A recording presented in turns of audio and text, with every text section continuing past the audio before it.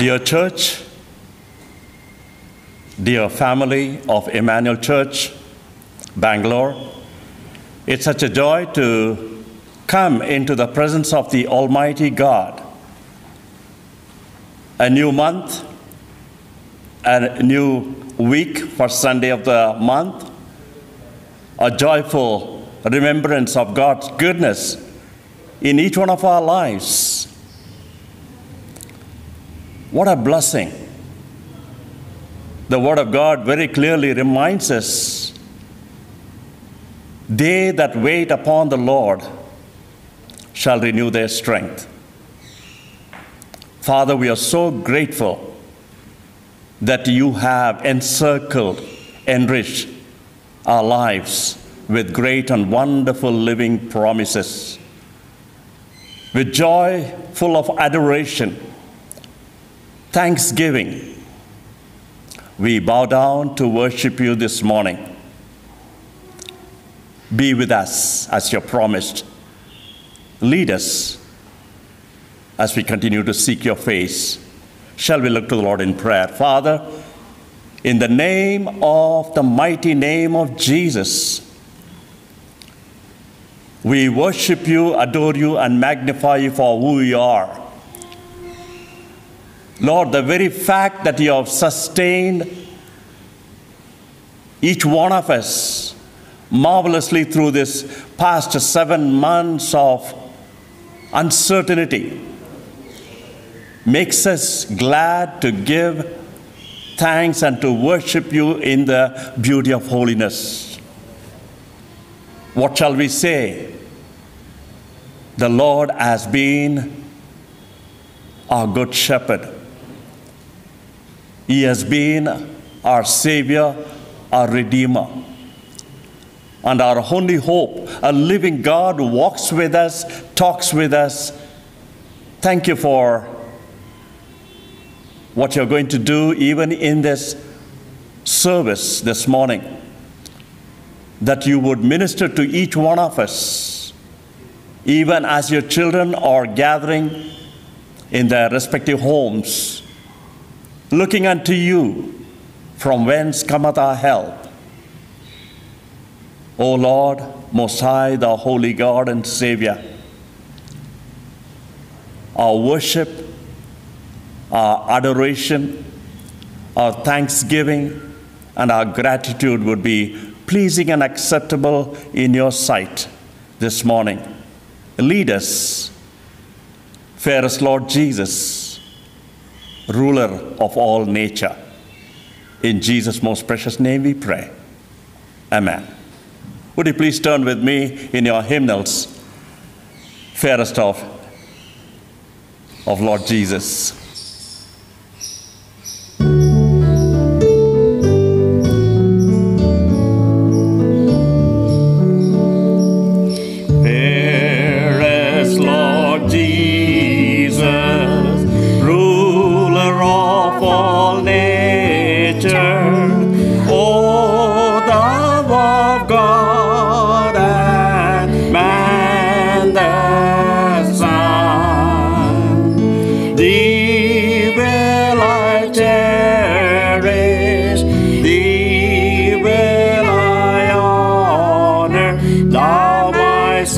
Glory, joy, and crown.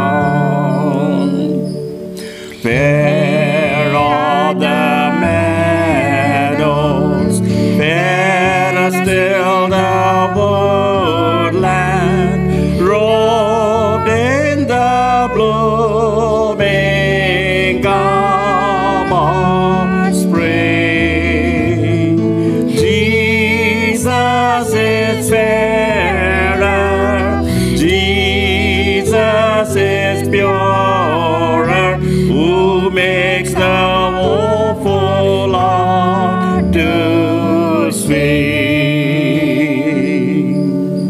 Fair is the sunshine, fairer still the moonlight, and all the twinkling starry host.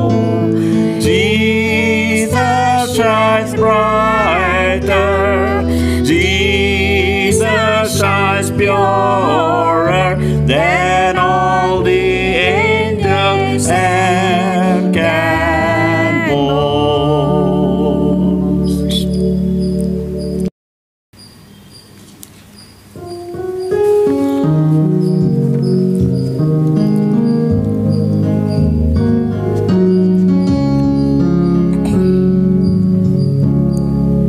We are here to praise you, lift our hearts and sing. We are here to give you the best that we can bring, and it is our love rising from our heart. Everything within us cries, Abba Father. Help us now to give you pleasure and delight, heart and mind and will that say, I love you, Lord. Would you please sing with me once again? We are here to praise you, lift our hearts and sing. We are here to give you the best that we can bring, and it is our love rising from our heart. Everything within us cries, Abba Father. Help us now to give you pleasure and delight, heart and mind and will that say, I love you, Lord.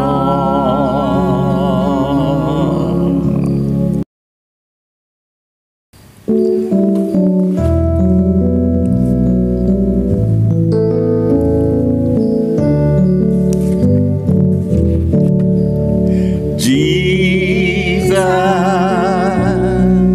name above all names, beautiful Savior, glorious Lord, Emmanuel, God is with us, blessed Redeemer, living Word. Jesus, name above all names, beautiful Savior, glorious Lord, Emmanuel,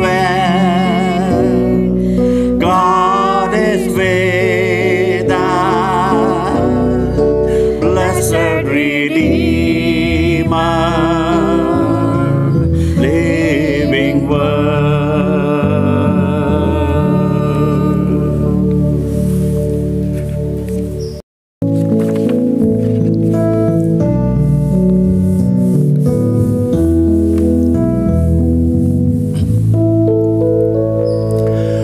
Father, we love you, we worship and adore you, glorify your name in all the earth.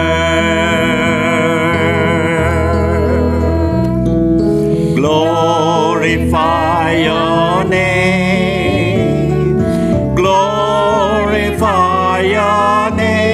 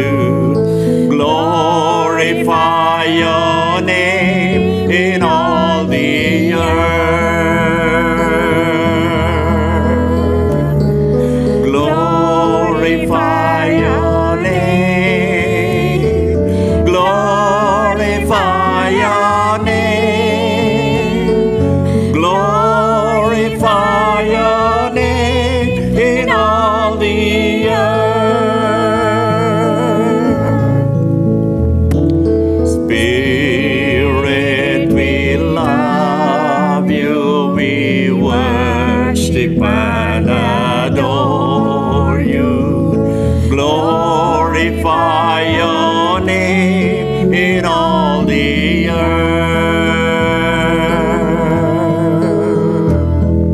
Glorify your name. Glorify your name.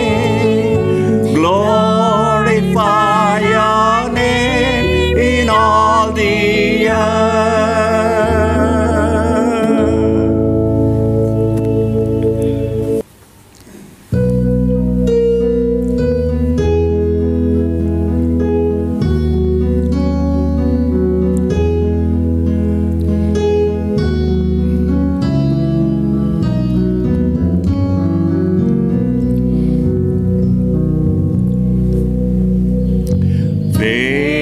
Faithful one, so unchanging, ageless one, you're my rock of peace. Lord of all, I depend on you.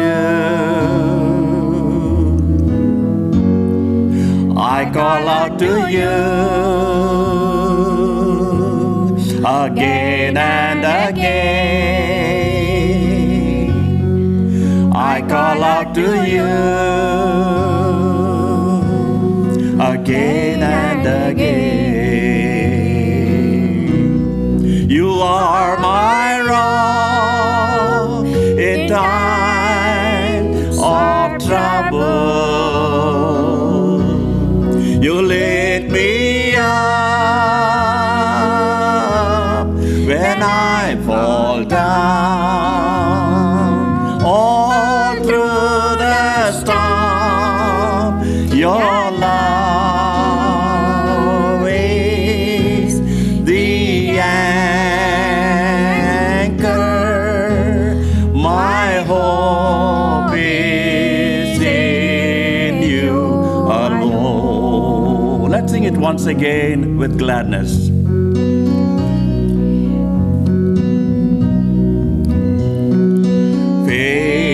Faithful one, so unchanging,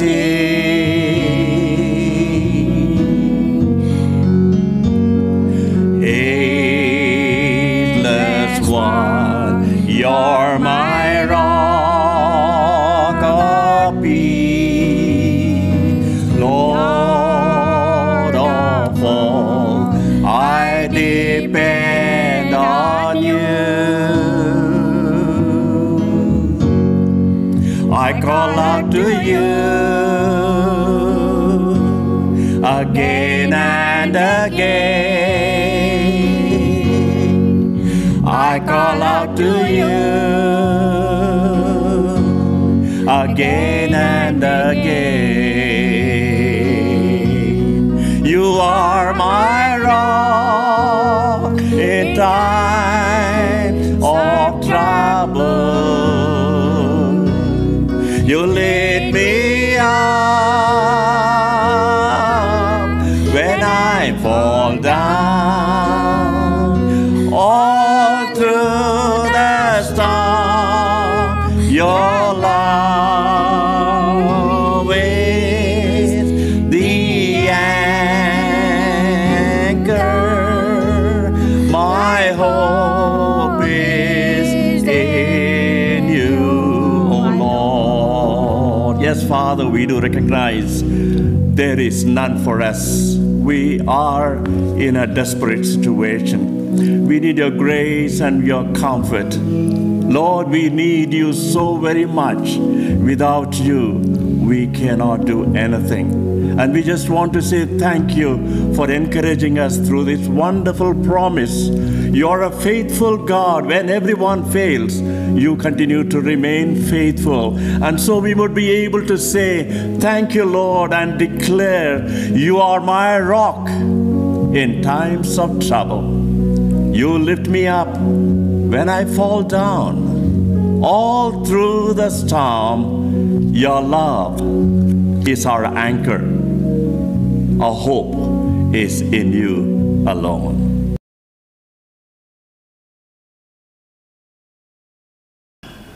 Dear church and the family of God, slowly we seem to be recovering from what had taken place for the past 7 months.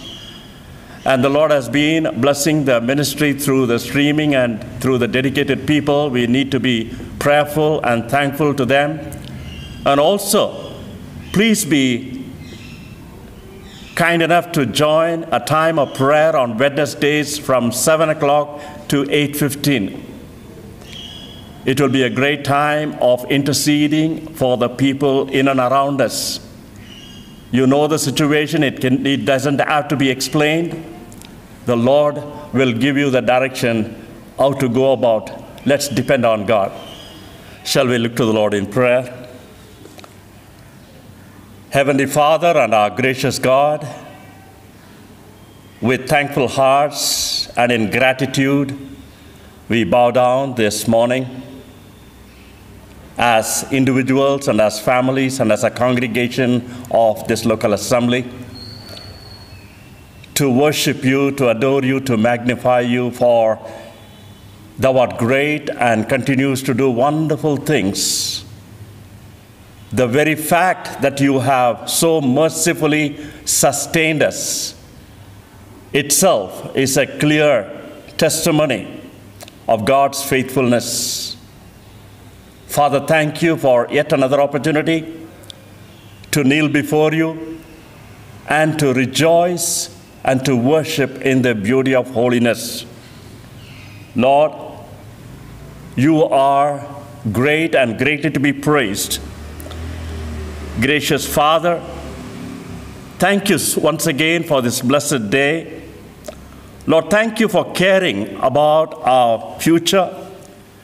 You remain faithful to your people and restore to us the inheritance that you have promised. Lord, we rely on this promise that you will deliver us and protect us under your wings from all the dangers, even in the days to come. Lord, thank you for your promises, and thank you for the assurance which never fails. For you are the Lord, the same yesterday, today, and forever. Father, we find so comfortable under your watchful care. Thank you for encircling, enriching our lives with great and wonderful living promises that assures us not to fear, but to have faith in the one who has sustained us. Father, in a very special way, we thank and praise you for this vast land of India, its people, governments, authorities, and leaders. May the wisdom of God might be granted to each one to deal with the situation at a time like this. Father, we pray for the suffering people around us with varied many problems, and we do not know where to go except to pour our hearts before the throne of grace. And so this morning, we seek your face, for your grace will continue to abound and surround and equip, that each moment that we might be able to experience the merciful hand of God in all that is said, done, and Lord, Father, given to us. We pray for our congregation in a very special way. Lord, thank you for sustaining each one. It is a joy that overwhelms our lives with gladness to declare what a mighty God we serve in the Lord Jesus Christ. Continue to protect each one, from the children to the senior citizens. May each one be granted the grace and strength to cope up with each day experience. In the glorious name of Jesus, we pray for the ministry of this local assembly. Father, the response has been good, and we want to thank and praise you for the people who are committed and dedicated to continue this streaming through the digital ministry. We also remember and pray in a very special way that you will continue to watch over us and help us to realize the merciful, gracious, loving hand of God surrounding us. Father, in the name of Jesus, we continue to pray for varied other ministries, including the ministry at Nagamangala, which is not doing very well.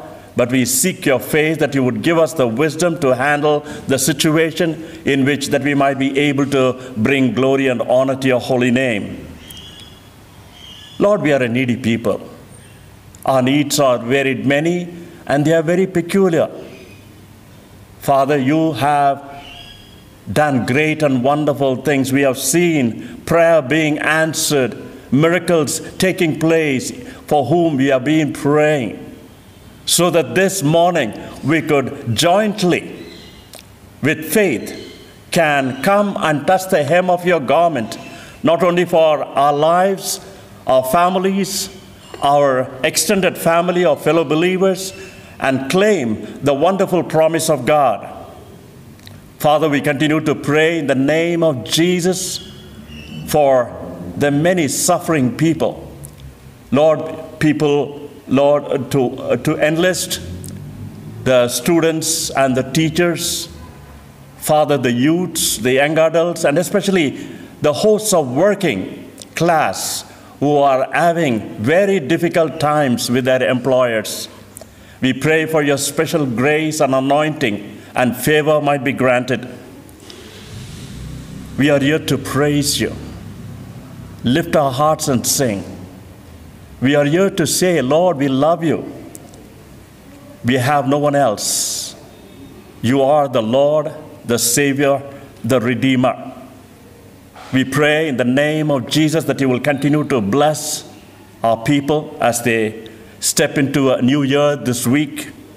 We remember John Bosco, Ken Shaker, Sandeep David Rao, Sindhu Clement, as they enter into a new year in their life, celebrating their birthday. Lord, we do unite our hearts along with them to rejoice. Watch over them. Lead them, make them a greater blessing in this year and the years to come. We also remember and pray for Mr. and Mrs. Sandeep David Rao in a very special way. Thank you for this talented couple who have been dedicating their time and blessing the ministry in so many ways. We pray that your presence would go before as they experience the Lord's gracious hand of blessing, leading them into another year. Truly, you have been their refuge, their fortress, their rock, a pleasant help in all situations. And so, Lord, we bless them in Jesus' name. We pray this morning as we celebrate the communion, the Lord's communion. Quicken our hearts to recognize the Lord had paid the price in order for us to enjoy the freedom that comes through the Lord Jesus Christ through his death, burial, and the resurrection. Father, we pray for your living word as the word of God is ministered by your servant in a very special way, that you will speak to each one of our hearts. Father, that we might be able to humble ourselves and say, Lord, speak, for your servant heareth, and that we might be able to experience the Lord's touch and the Lord's word penetrating deep into our souls, into our hearts, to give us a new meaning and a blessed hope in the days to come. Thank you, Lord, for hearing and answer our prayers. Continue to move amongst us as we wait upon you. Minister to us in the way in which it pleases you. We entirely depend upon the Lord Jesus Christ and the Holy Spirit of God who indwells and quickens us to rejoice and to be glad. Thank you for hearing and answering our prayer. Be with us the rest of the service. In Jesus' most precious name we pray. Amen.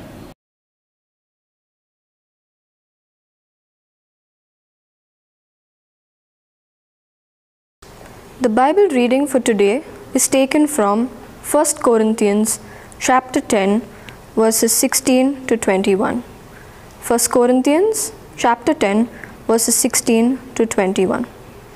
Is not the cup of thanksgiving for which we give thanks a participation in the blood of Christ? And is not the bread that we break a participation in the body of Christ? Because there is one loaf, we who are many are one body, for we all take part of the one loaf. Consider the people of Israel. Do not those who eat the sacrifice participate in the altar? Do I mean then that a sacrifice offered to an idol is anything, or that an idol is anything? No, but the sacrifices of pagans are offered to demons, not to God. And I do not want you to be participants and demons. You cannot drink the cup of the Lord and the cup of demons too. You cannot have a part in both the Lord's table and the table of demons. Here ends the Bible reading. Praise be to God. Good morning. It's my joy and privilege to share the Word of God to you this morning. Indeed, it is such a joyful privilege all of us we have to worship the risen Lord, our Savior, Jesus Christ. I greet you all in His name, first of all. My beloved friends, as we live in this society, we always interact with negotiables and non-negotiables. Non-negotiables are always essentials. They sustain things. But on the other side, wherever non-negotiables, negotiables also will exist along with it. Often, negotiables will take up the place of non-negotiables at the cost of seizing the non-negotiables sooner or later. It happens even among the Christians and in the churches. One of the key reasons for this hazard happening among Christians and churches is because of the lack of preeminence given to the Word of God. This morning, I have a message to share with you how a particular church, because of lack of preeminence to the Word of God, how did they go behind? How did they make non-negotiables as negotiables and made some of the negotiables as non-negotiables? And that's what my message, non-negotiables and negotiables in the partaking of the bread and wine. You know, from various activities of the church, I narrow down to one particular aspect, and that is partaking of the bread and wine. Of course, we cannot understand this glorious act that God had ordained for us unless we read 1 Corinthians chapter 10 and 11. And indeed, you cannot understand what the Lord Spirit has for us unless you know the context of Corinth, in which Paul had planted the church, and for what he had planted the church, for what purpose he had planted the church. I want you to go with me a short journey. Just think about Corinth city at the time of Apostle Paul. Apostle Paul days, though Corinth was a Grecian city, it was made to be one of the colonies of Rome. As a result of that, the population had a major segment of Greeks, and second to that was Romans, and then Asians, and then Jews, indeed unbelieving Jews. So it was such a cosmopolitan city. You know, to that city, God had led Apostle Paul to go in. And indeed, he had come there when he was doing his second mission journey. It was probably around 51 AD. The narration you could read in book of Acts chapter 18.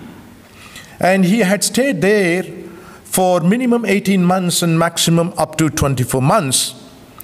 Not only he had planted a good church, but also he planted a sustainable church. And then he had entrusted the responsibility of the church into the hands of the people.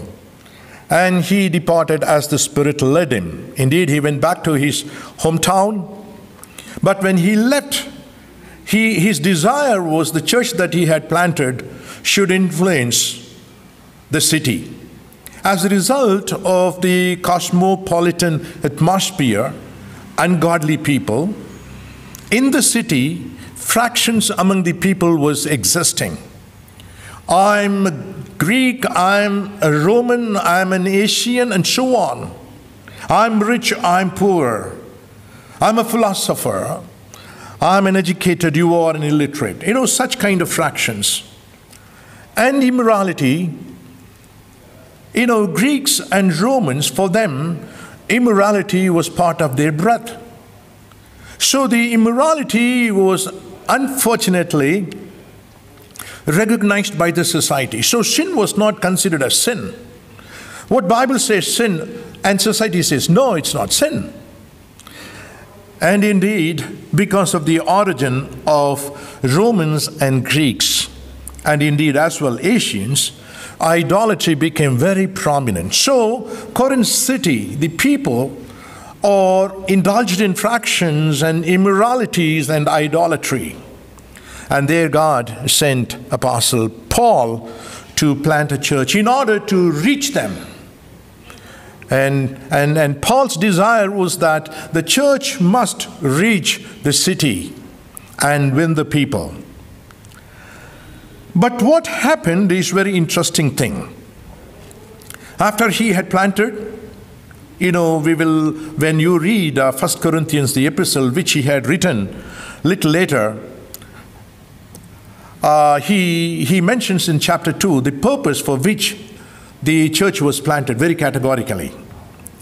The purpose of the church you could see, number one, the believers and their faith must rest in the power of God. That was his ultimate purpose, one of the purposes.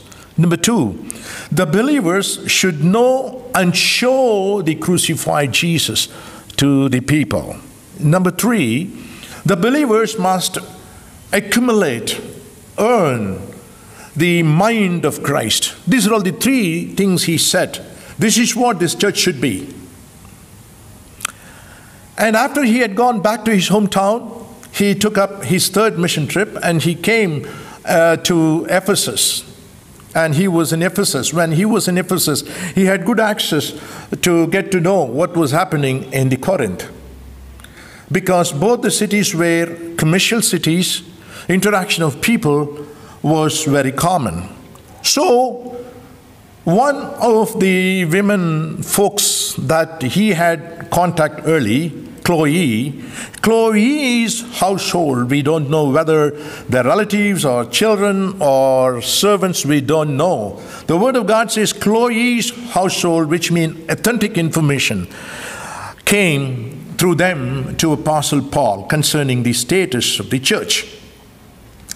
What's the status of the church? The status of the church is Paul intended to have the church to influence the city, but the city influenced the church.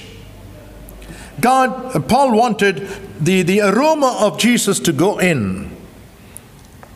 Contrary to expectation, the aroma of fraction, the aroma of immorality, the aroma of idolatry had come into the church in Corinth, my beloved friends. That was such setting had happened. So when he came to know about it, when he was in the city of Ephesus, Paul, he writes the 1 Corinthians, the epistle. What was the purpose of this epistle? The purpose of this epistle is to point out their problems and to counsel them. He had two means of communication. One was some of the people, those who had come and made complaint, like Chloe. And the other one, some of the people in Corinth, since they had come to Ephesus quite often and had the privilege of meeting Paul in person, they also had made some comments about the church. So having all those information he got, he writes now the first epistle, and that is what in our hand we have, first epistle written to the church in Corinth. There are various issues and challenges that he's handling in that. I'm not going to get into all of them, but I'm going to focus on the Lord's table, the Lord's supper, or the breaking of bread and wine this morning. Now, what I said, I bring a kind of thesis. The thesis is Paul's purpose of planting this church in Corinth. Paul wanted a church to be planted in order to reach the community. So that's the challenge. For that challenge, the requirements that are needed for the believers. Number one, as I said, believers' faith must rest in the power of God to know and show the crucified Jesus and to have the mind of Christ. These are the qualifying requirements, non-negotiable requirements for the church to reach the challenge. The challenge is Greeks, Romans, Asians, and Jews indulged in philosophy, in idolatry, in immorality, in factions. Let's go and see Paul's concern he exhibits in chapter 11, 1 Corinthians, verse 17. He says, "But in the following instructions, I do not commend you, because when you come together, it is not for the better, but for the worse you come," he says.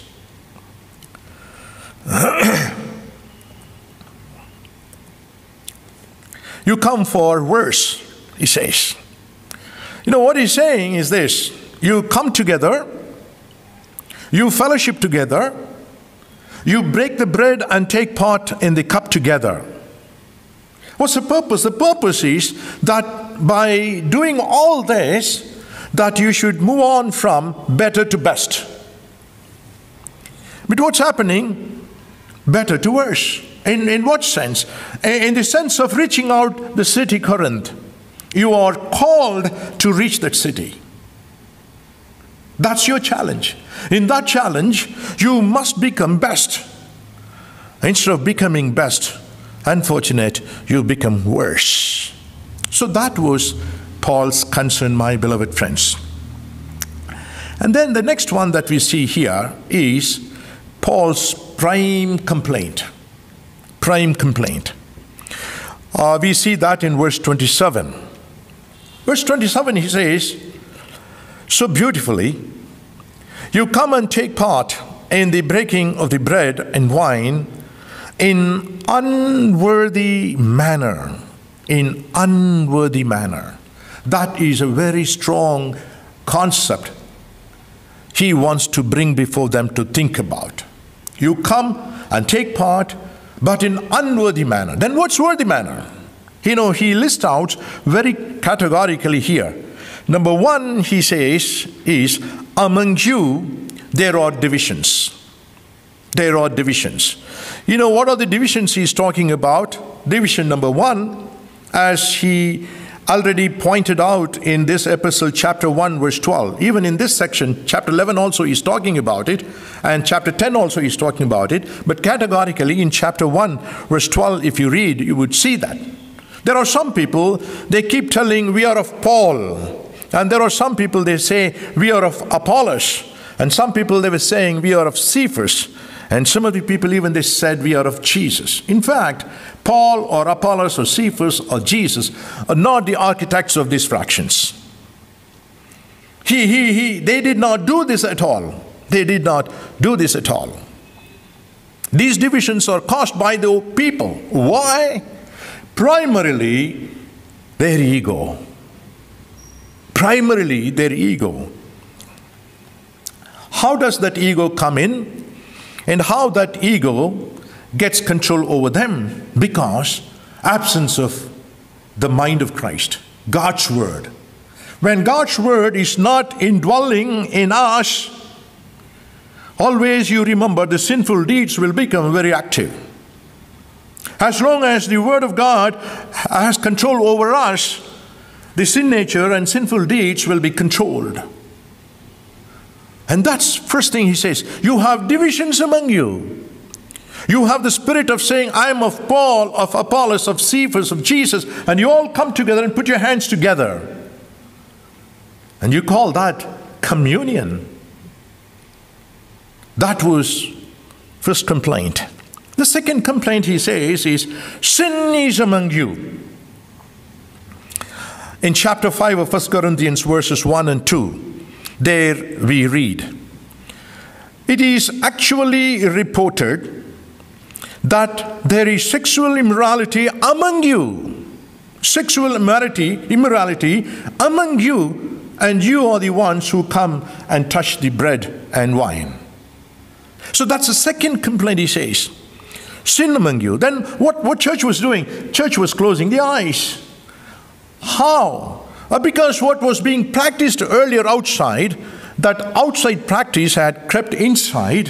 When it had come inside, then that gained the prominence, and God certified, and nobody finds it as sin. And so boldly, courageously, the one who has involvement in sin, he keeps his hand in that bread and wine. And that was his second complaint he makes. The third one he speaks is about idolatry. You know, that is being well said in chapter 10, which we will be seeing a little later. You know, categorically to find that, you have to go back to chapter 8 and read verses 7 and 8. Okay, 8, 7 and 8. What was the problem? The problem was some of the believers in the church who had influence of idols earlier, very strong. Now they had become part of the church, and still they have influence, but not as much as it used to be. But influence of idols are there. As a result, the God of the universe, the real true God, and the concepts of idols are put mixed together. And they come and put their hands. So, this is Paul's complaint. You are unworthy to take part in this table because in your heart you have divisive spirit. In your body you have been practicing sin. In your soul there is no total submission to God Yahweh. So divisive theology, divisive thoughts,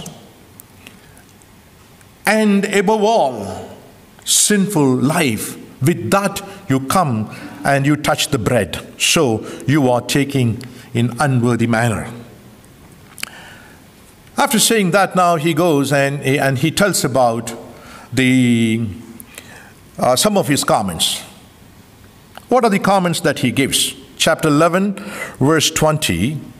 He says, when you come together, it is not the Lord's Supper that you eat. You have to carefully analyze what is being said here.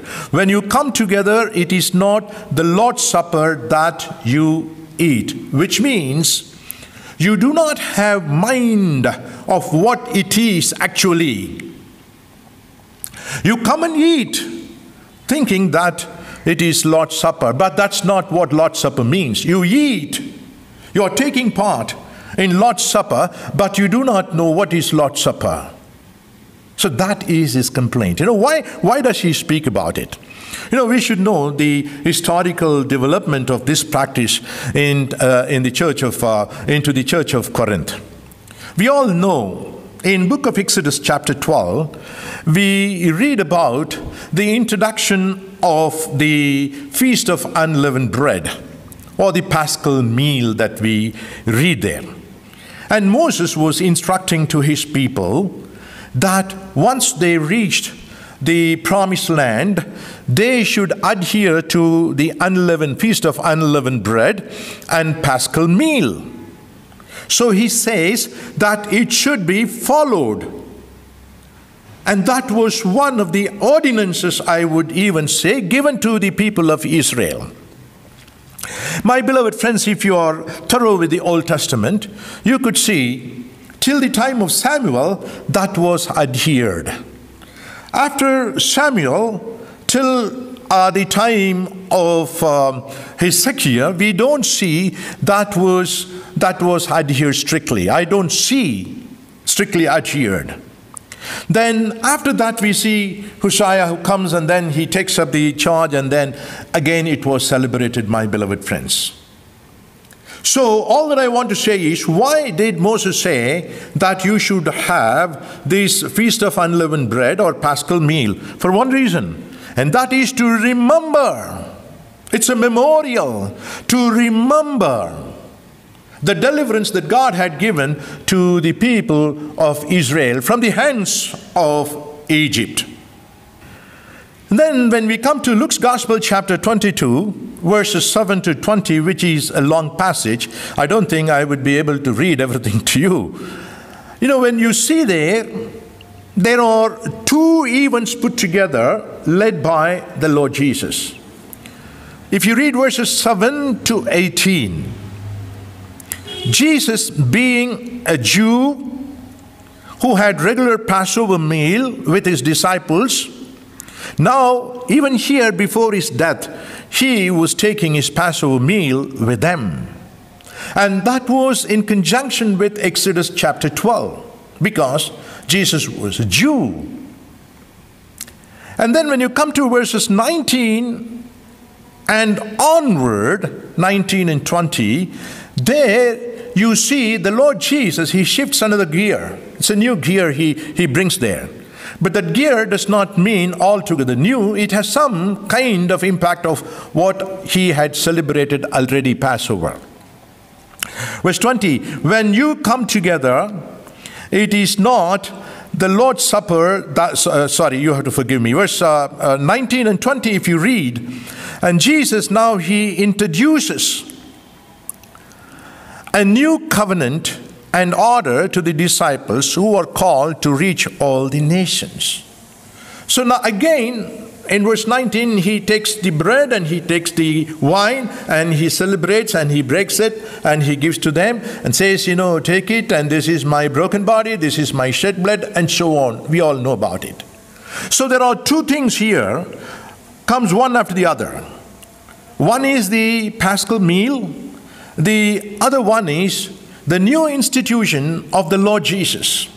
How can I say this is a new institution? Paschal lamb was out of the blood shed by the lamb, and here it is the blood of the Lord Jesus. And that's the flesh of the lamb, and here it is the body of the Lord Jesus Christ. And then the Lord intentionally, Jesus uses the word, this is a new covenant. You know, the word new and covenant, they distinguish that this is something God ordains here. The Lord Jesus ordains here. So how could we take it? What Jesus meant here is this. As God delivered the people of Israel during the time of Moses by the shed blood of the lamb, in the same manner, now the shed blood of the Lamb of God, me, God the Son, through my shed blood, you have deliverance. Do this in remembrance of me. Do this in remembrance of me. So this is what Jesus says. And that part is so important for us, my beloved friends. But when you come to 1 Corinthians chapter 11, 17 to 22, you know what you would be reading here? The Corinthians, they combine these two together. They combine these two together. So they go and have great meal, fun, and no order, no discipline, no godliness. Mechanically, ritually, they celebrated the feast of unleavened bread. And along with that, whatever Jesus said, they also try to incorporate into that. But the people, those who came and recklessly took part in the Feast of Tabernacle, they are the people taking part in the new ordination that God had made. The new covenant, my beloved friends. And that's why chapter 11, verses 20 till and 21, if you read, his complaint we see, you have no honor. You have not given adequate honor as you partake in the bread and the wine, he says. And then one more comment he makes in verse 22. In 22, what he says is, by taking in unworthy manner in the table of the Lord, you despise the church. You despise the church. You know, the word despise here, which means you give less credit to the church in the eyes of the people. You don't consider this is divine instituted concept. You made it human. You made it religion. This is much more than all. You despise the church. What is church? When you think of a church, whether this denomination or that denomination, whether a big church or small church, what is church? Church is a portrayal of the relationship between the Lord Jesus and the saints, the bride and the bridegroom. What is church? Church is a combination, collection of families. Then who are the families? The families are the symbolic evidences and expressions of that church. Husband and wife of a family, of a church, when they go out and live together, they exhibit, they show the relationship between God, the Lord Jesus, and the saints, my beloved friends. And Paul says, you despise the church by touching in unworthy manner. Now he begins to give exhortation. This is what the heart of my message, my beloved friends. I do not have time to read every passage that I'm going to tell you. I expect you to read carefully. If you go back and read chapter 10, 1 Corinthians, and verses 16 to 21, he makes almost all the criticisms I made now. In the same manner, after he made criticism in chapter 10, verses 16 to 21, and finally he says, you do not have recognition of this is Lord's table. You know, in the New Testament, here is the only place in verse 21, the word Lord's table is used. And this is intentional usage of Apostle Paul. Who was Apostle Paul? He was a Pharisee. He was a scholar. He knew Old Testament. And now he says this is Lord's table. When he says that this is Lord's table, he certainly, he had the concept of Lord's table in the Old Testament to great extent. In book of Malachi we read, the complaint was given by the prophet. What was it? You have polluted the table of the Lord. At the end of the journey of a saint, where we will reach a table of the Lord. Psalm 23 confirms that. So when he says here, the Lord's table, I want to read quickly from my version here. 19, what do I imply then? The food offered to idols is anything, or that an idol is anything? No, imply that. What pagan sacrifice they offer to demons and not to God. I do not want you to be participants of demons.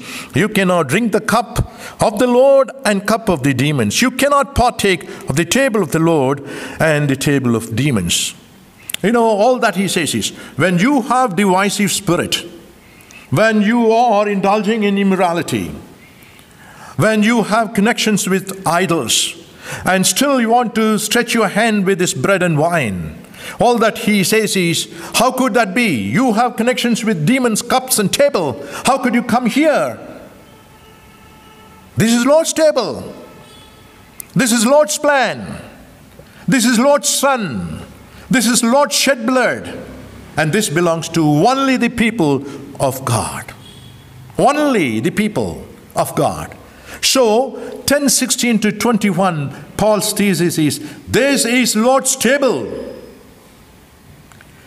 Then when you go to chapter 11, verse 23, breaking of the bread and partaking in the cup is an ordinance given by Jesus Christ. For I received, Paul says in verse 23, for I received from the Lord what I also delivered to you. I received from the Lord. We don't know how did he receive. Did he receive through a vision? Could be. There is no detail about it. Did he receive that through other apostles? No idea. No idea. All that he says is, I received from the Lord. It could even be his own intuition led by the Spirit. We don't know. All that he says is, I received from the Lord. So this is Lord's ordinance that you have to think of. When you look at the broken bread and the cup there, this is ordinance made by Lord. When you come to verses 24 and 25, he says this, he writes in this way, and when he had given thanks, he broke it and said, this is my body, which is for you. Do this in remembrance of me. In the same way, he took the cup after supper, saying, this cup is the new covenant in my blood. Do this often as you drink it in remembrance of me. You know, there are two things here he brings before us. One is, thankfully you have to celebrate, because when the Lord Jesus took the cup, he thanked. You know, the word thanking here is what the Greek word Eucharist, and that's why many churches, they call this as Eucharist. So Eucharist, which means giving thanks. So when you come and stand before the table, you must be thankful. Thankful not because God blessed your education or blessed in your job. No. Thank you, Lord. I was such a sinner. I was a man of this world. God, you cleansed me, you forgave me, you made me a new man. And Spirit is indwelling in me. You have chosen me. Thank you, Lord. You know, that is the primary spirit mood that you should have. And then you also have to think about the word new covenant of Jesus. What does it mean, new covenant? The new covenant here is to tell us that there is a new community God is opening. There was a covenant he made with Abraham. In that covenant, he said that through your seed, the nations will be blessed. How that nations will be blessed when that covenant and promise was made with people of Israel? Here is the answer. Jesus, in the line of Judah. Now, he is the lamb.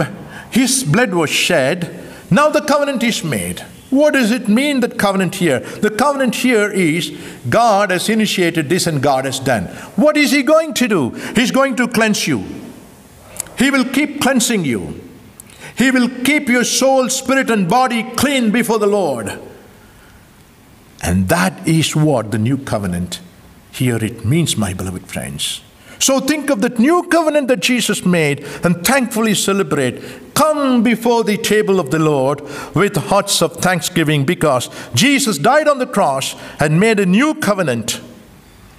His body was broken, his blood was shed, and so you will stand before the Lord one day blamelessly. And verse 26, when you come, he says, for as often as you eat this bread and drink the cup, you proclaim the Lord's death until he comes. You know, when shall we gather? This is one of the questions that we have. You know, all that Bible says is, for as often as you. So, as many times as you could. That's what my interpretation here. Okay, what is very important here? Very important here is, when you come, you proclaim something. What is that you proclaim? You proclaim the death of the Lord Jesus Christ on the cross for the world and for your own self. And that was the reason during the apostolic days, the believers, they used to gather every day. And every day they would celebrate that. In their homes they celebrate that. Why? To remember every day, Jesus died on the cross. And to tell the world, Jesus died on the cross for me. He cleansed me. He's cleansing me. I'm his child. He's my father. So it was a proclamation. As you come and stretch your hand on this, remember, not only with thanksgiving heart, but also accepting the challenge that you have a proclamation ministry. If you are a child of God, when you come and stretch your hand on it, you must acknowledge that you have a proclamation ministry, proclaiming that Jesus died on the cross for the world. And 27 to 32 is a warning. What is it warning? The warning is unworthy participants. What does it mean? If you don't recognize all these important 4 non-negotiables which I brought before you, if you do not recognize these 4 non-negotiables, you are unworthy. My beloved friends, as we are going to take part in the Lord's table today, we should now distinguish what are the negotiables and non-negotiables. The interpretation of the Word of God and the traditions, they have brought a number of questions before us. What is it? Where should we observe it? Who should administer it? How often we should do it? Why should we do it? And so many interpretations. I'm not saying these things are incorrect. All that I want to say is most of them are negotiables. The non-negotiables are very important. Unless a child of God distinguishes, these are all non-negotiables, I'm committed to this, I live for this, then all that he would do will become in vain, my beloved friends. What does partaking in the bread and wine mean to us? Some of you might think this is a routine one to adhere as part of my church discipline. And some of you might think, no, it disqualifies me to be a spiritual person. I must take part in that. And some of you might say, this identifies me with the Christian religion. There is a possibility. And some of you might say, this is my church culture, my parents did it, so I'm doing it. Well, if you have one of them, all of them, I'm not going to say anything against it. But all these are, again, negotiables. Then what is that non-negotiable I want to bring before you? When you think of the Lord's table, the bread and wine that is before you, it is something related to your faith. There are 2 things that must be taking place as we take part. One is, we should reflect our faith. We should reflect our faith. And then the other one is, we should reaffirm our faith. Now, what do I mean, reflecting our faith? Reflecting our faith, which means, I should think this is God-ordained purpose. I am a redeemed person. I should reflect that redemptive work of God in me. When I say I am a redeemed person, which means I don't belong to myself. I don't belong to this world. I don't belong to anybody, anything. I belong to my Lord Jesus. And that's the reflection, number 1.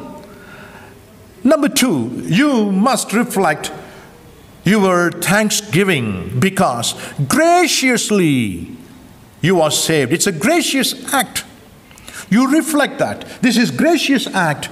I need to be thankful to Him. And the third one is, you should reflect the covenantal relationship.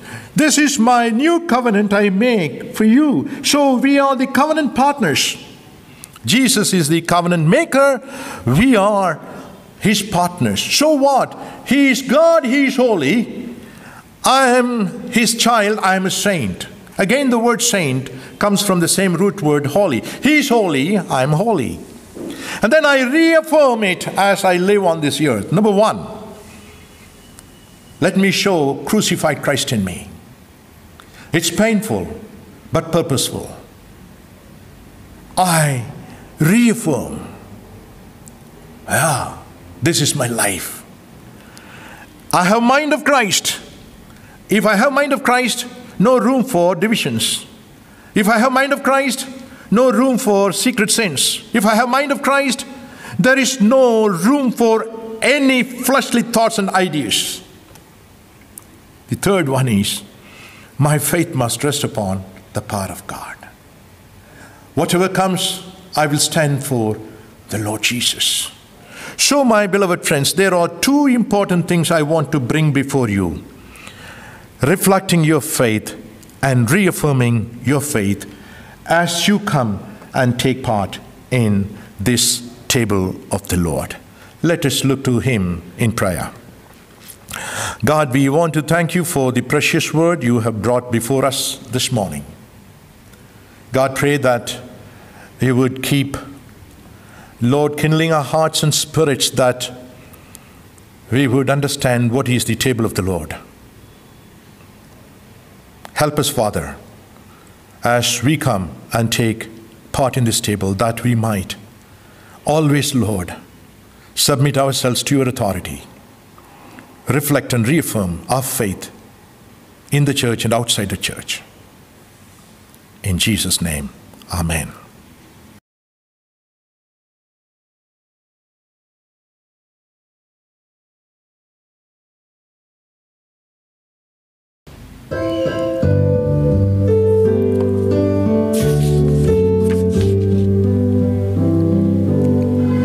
On a hill far away stood an old rugged cross, the emblem of suffering and shame. And I love that old cross where the dearest and best for a world of lost sinners was laid. So I'll cherish the old rugged cross till my trophies at last I lay down. I will cling to the old rugged cross and extend it someday for a crown. In the old rugged cross, stained with blood so divine, a wondrous beauty I see. For 'twas on that old cross Jesus suffered and died to pardon and sanctify me. So I'll cherish the old rugged cross till my trophies at last I lay down. I will cling to the old rugged cross and extend it someday for a crown.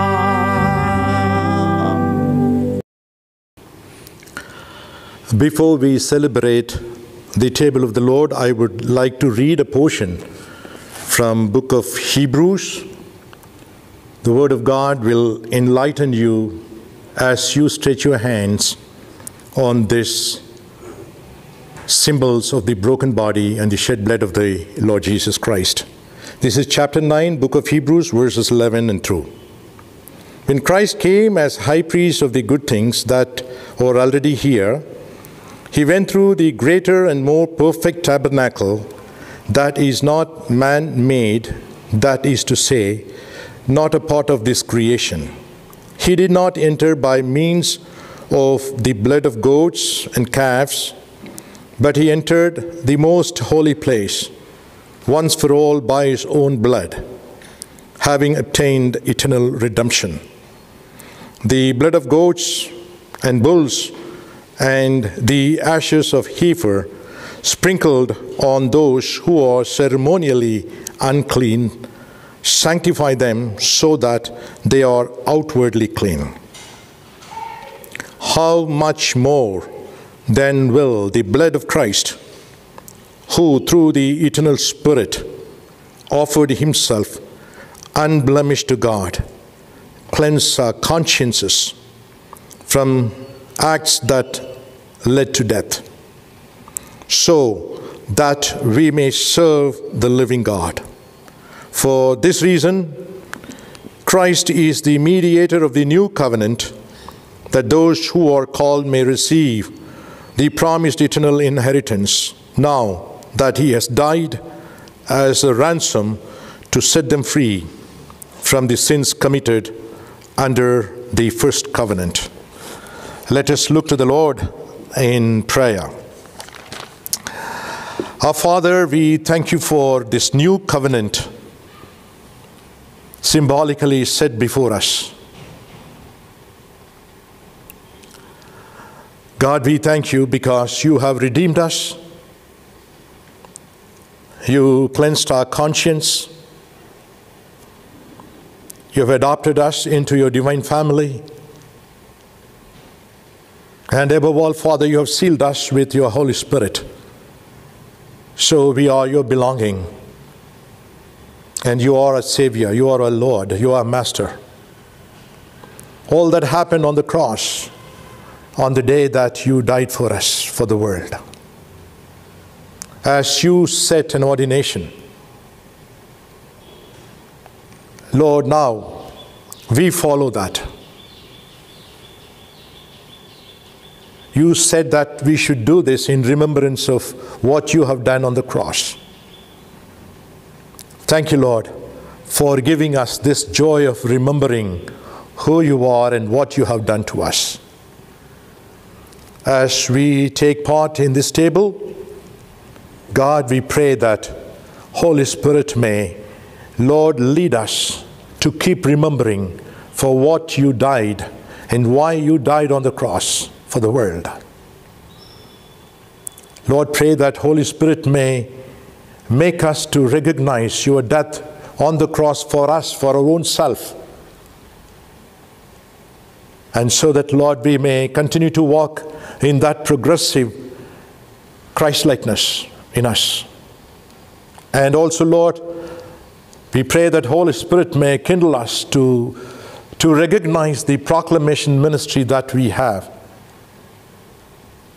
in this world, in this city. We thank you once again. We give you praise, glory, and honor to you. In Jesus' name, amen. Amen.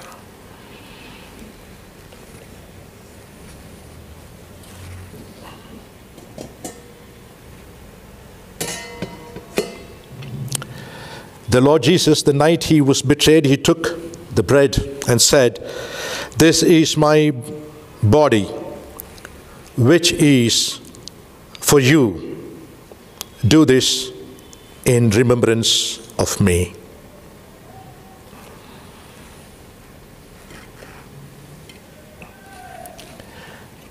In the same manner, after supper, he took the cup and said, "This cup is the new covenant in my blood. Do this whenever you drink it in remembrance of me." People, those who are confident of being washed by the precious blood of the Lord Jesus, and people, those who are confident of their new life in Christ Jesus, I welcome you to come and take part in this holy table ordained by God himself.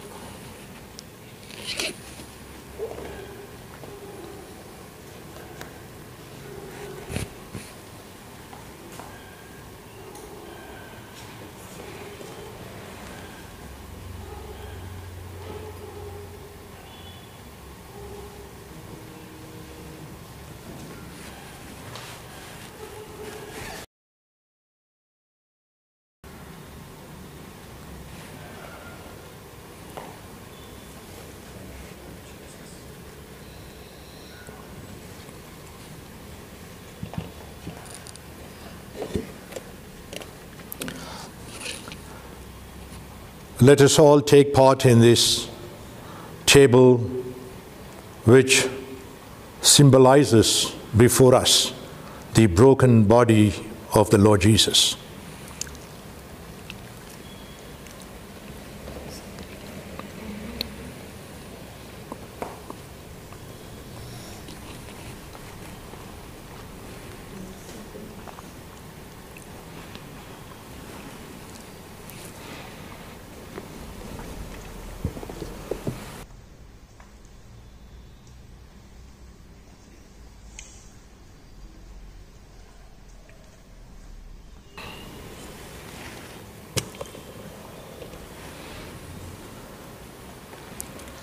This is the symbolic expression of the shed blood of the Lord Jesus.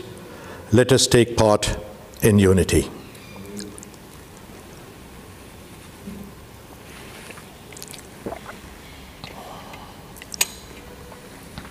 Let us look to the Lord in prayer. What a joy, O God. You remembered us, and because of our sinfulness, you made such awesome plan, the plan of salvation, which has been, Lord, progressing right now on this earth. Jesus came and he died on the cross. We celebrate it now. Yes, Father, we are the partakers of his body and his blood. Not his little body, not his little blood, but the implication, what we see here, is so important for us. We are partakers of the kingdom. We are the partakers of your mission. We are the partakers of your body. Oh God, we thank you for this joy of taking part in this table. As we go, Lord, we ask your blessings upon us. We ask your strength upon us. And above all, Lord, we want the sensitivity of the Holy Spirit in us. We want the word that we heard may continue to echo in us, Lord. And so that we can stand firmly, not like the people in the church of Corinth who turned to be apostates, abomination, in spite they set their hands on the table.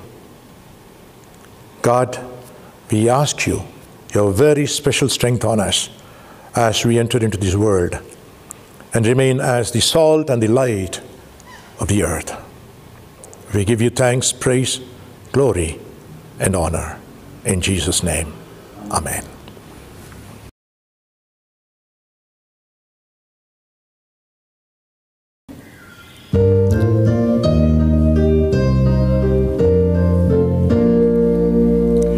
Blessed assurance, Jesus is mine. Oh, what a foretaste of glory divine, heir of salvation, purchase of God, born of his Spirit, washed in his blood.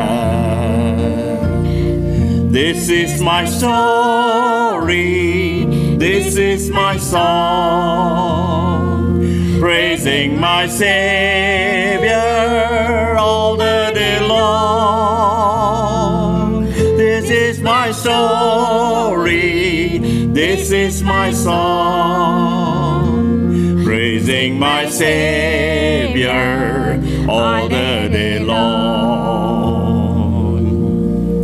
Perfect submission, all is at rest. I in my Savior am happy and blessed, watching and waiting, looking above, filled with his goodness, lost in his love. This is my story, this is my song, praising my Savior all the day long. This is my story, this is my song, praising my Savior all the day long.